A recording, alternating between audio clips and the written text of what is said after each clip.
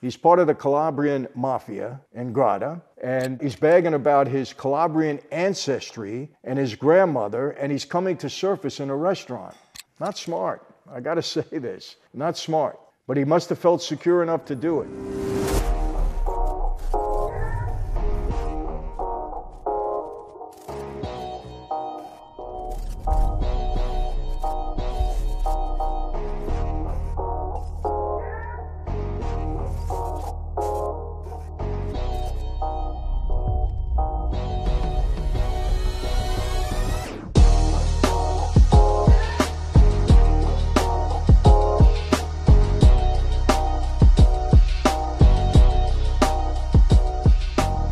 Hey everyone, welcome to another Sit Down with Michael Franzese. Hope everybody is doing well. All is pretty good on this end. I got to be honest with you.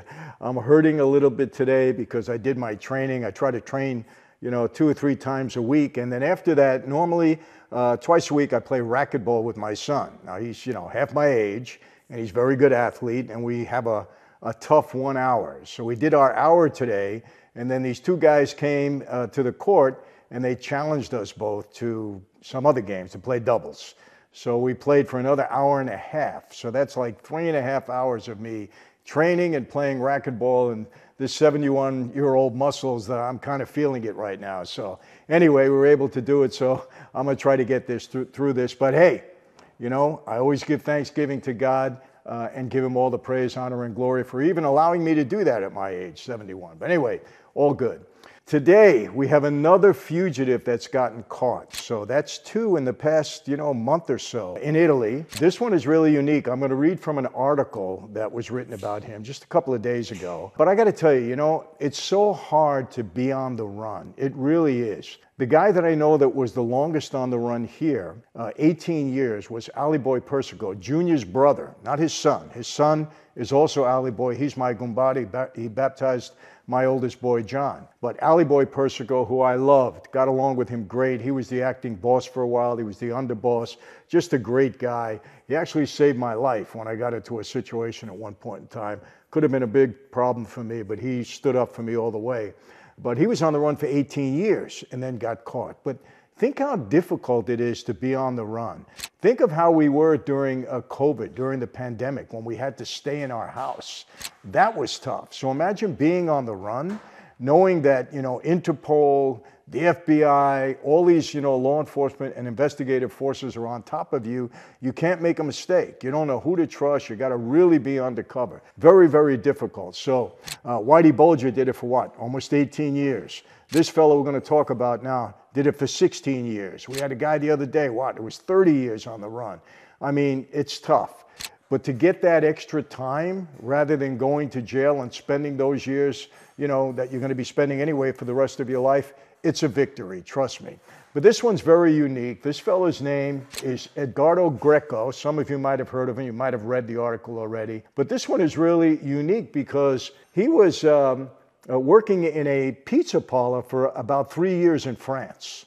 3 years. So let me read the article. It's kind of amusing. Then I'll give you my perspective on it. But you know what? Eventually you're going to go down. But again, if you get 16 years out on the run when you were convicted of crimes like this gentleman was, well then you know what? It's a win. Trust me. So let me read it.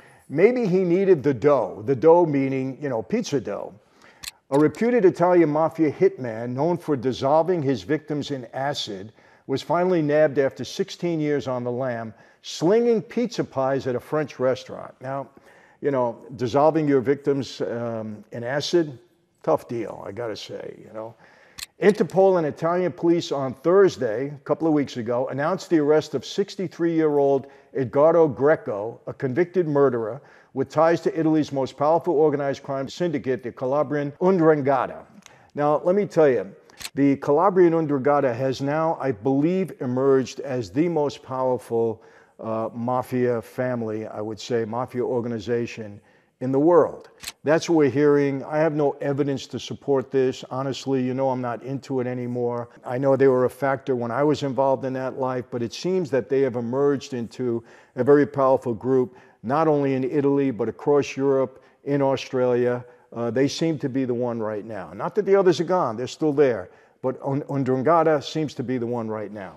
Italy's ANSA news agency reported that Greco had been working for the past 3 years as a pizza maker in the city of Saint-Étienne in southeastern France, where he had lived under the assumed name Paolo Demetrio since 2014. Interesting.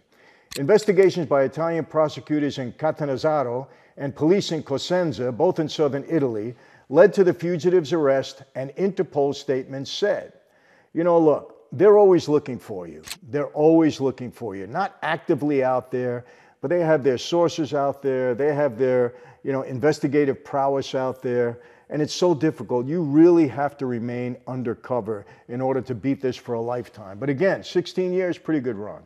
According to Interpol, Greco, who is known to his French pizzeria patrons as Rocco, was convicted in 2 homicides in 1991 and accused of attempted murder in another case involving a rival mob boss who was stabbed inside a jail.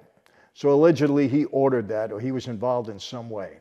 Italian authorities said the 2 people brutally murdered on January 5, 1991 were brothers Stefano and Giuseppe Bartolomeo, who were bludgeoned to death with a metal bar in a fish shop in Calabria. So pretty brutal stuff.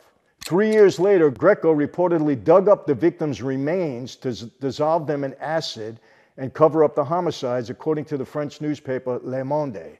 Now, why did he have to, dig up the remains? It sounds like somebody that was with him on these murders, if they really happened, he got convicted of it, told them about the bodies, or he knew that these people were going to become informants, so he went and dug up the bodies first and then dissolved them in acid so they wouldn't be found. But you know what? Today, you don't need the body. It used to be that you needed the body. Today, all you need is somebody saying that you were there and pointing the finger at you, saying they were an accomplice, and that's enough to get you convicted, even without a body. So here they didn't have the bodies, but he was convicted anyway. I'm assuming they were informants, no doubt about it. Interpol, the international police organization based in Lyon, France, said the killings were part of a mafia war between the Pinosena and Pernoprano clans that raged in Italy in the early 1990s. Interesting there that they call them clans rather than families. There's so many of them because, Italy's geography, there's a lot of hills, a lot of mountains, and there are different clans in different cities. So it seems that these 2 clans were rival clans, and that's where this war started. Greco vanished in 2006 after a warrant was issued for his arrest as part of a sprawling mafia trial. This was a huge trial, and he was convicted in absentia and sentenced to life in prison. Had to be informants. They didn't have the bodies. He dissolved them in acid. Probably somebody was with him when he dug up the bodies, told the whole story. That's how he got convicted in absentia. He didn't even have to appear. I think that can happen in an American court. I'm not sure. It would be kind of tough, but I think it could also happen here.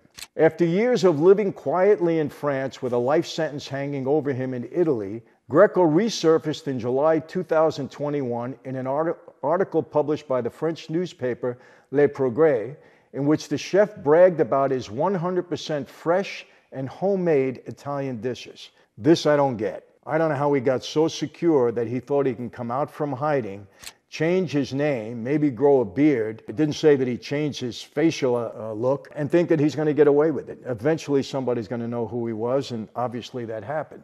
The article featured a photo of a beaming Greco, by then considered one of Italy's super fugitives, showing off some of his regional specialties and waxing poetic about his Calabrian grandmother and his desire to recreate a little slice of his homeland in his restaurant. I don't get this. He's part of the Calabrian Mafia in Grada, and he's bragging about his Calabrian ancestry and his grandmother, and he's coming to surface in a restaurant. Not smart. I got to say this. Not smart. But he must have felt secure enough to do it. The author of the article rhapsodized that while the pizza chef was Italian by birth, at heart, he was a local of Saint-Étienne. No matter how hard fugitives try to slip into a quiet life abroad, they cannot evade justice forever. Interpol Chief Jerzy Stock was quoted as saying, following Greco's capture on Thursday, whenever that was. But you know what? He was undercover. Had he been able to stay that way, he probably would have evaded authorities for quite some time. But it's so hard to do. Just think about it. I mean, you literally cannot, associate with the outside world.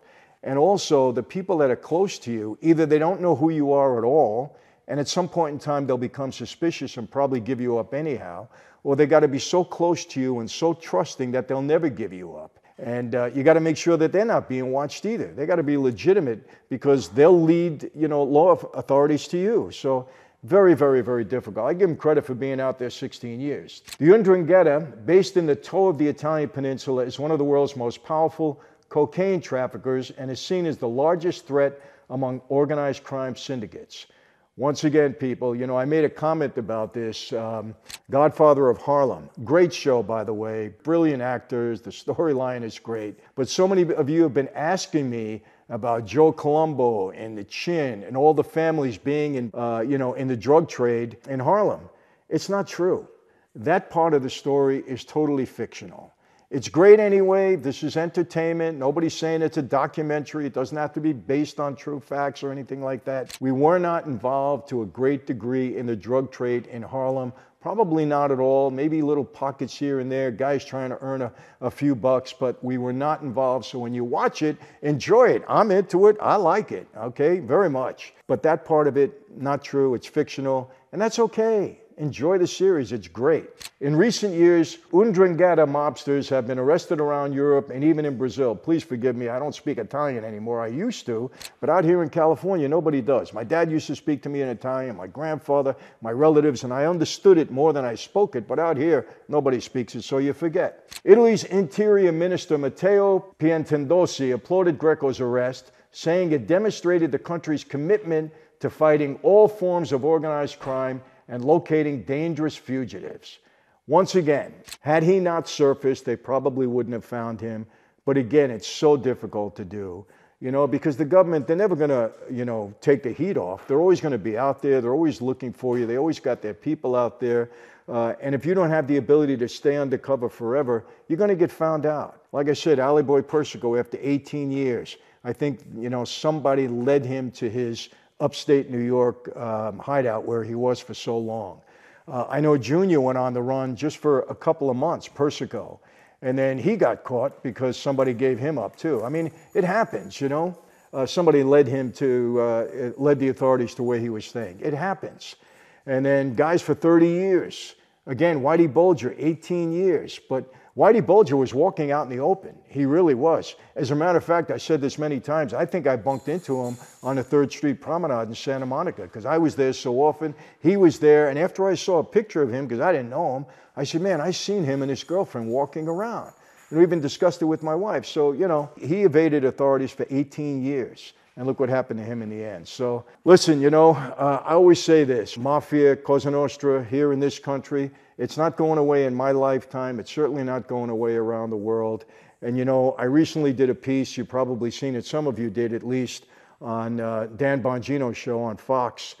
And I said, so many people ask me, Michael, the Mafia should still be here. Our communities were safe. Our neighborhoods were safe when you guys were around. And yes, we didn't stand for any nonsense crime, any street crime in our communities and our neighborhoods.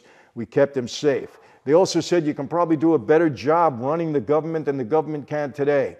Listen, you don't want the Mafia running the government, okay? You just don't. And you don't want the government acting like the Mafia, okay, running the government also. And unfortunately, that's what's happening today.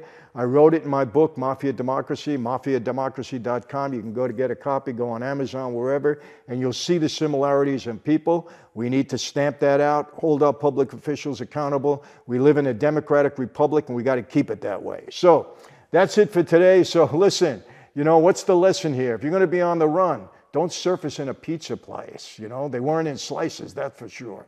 But anyway, don't surface in a pizza parlor.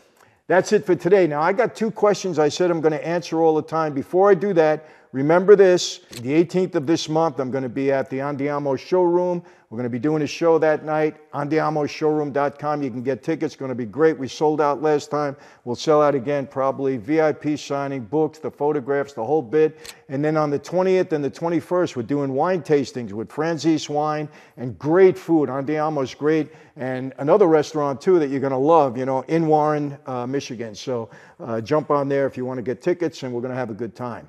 Here's the 2 questions. The first question was a young man who said he had a conversation about me with his father or grandfather, and they were talking about the mob's possible involvement, or our possible involvement back in the 50s and 60s with some organized crime people from Puerto Rico. Quite honestly, I never heard that at all. I mean, Cuba for sure.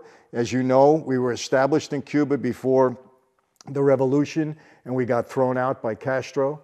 But I don't remember hearing anything during my lifetime about any involvement with the Puerto Rican mob in any which way. Okay, I was asked if I read the book Gomorrah. I haven't read the book Gomorrah, but I intend to do that, so I can't comment on it yet. But I'm hearing it's very interesting. A few people have told me about it, so I'm going to pick it up and read it, and then I'll get back and answer that question. So that's your two for today. That's it. How do I always leave you? Same way. Yes, the muscles are hurting, but I got through this.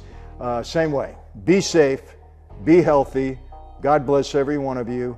And yes, God willing, I'll see you next time.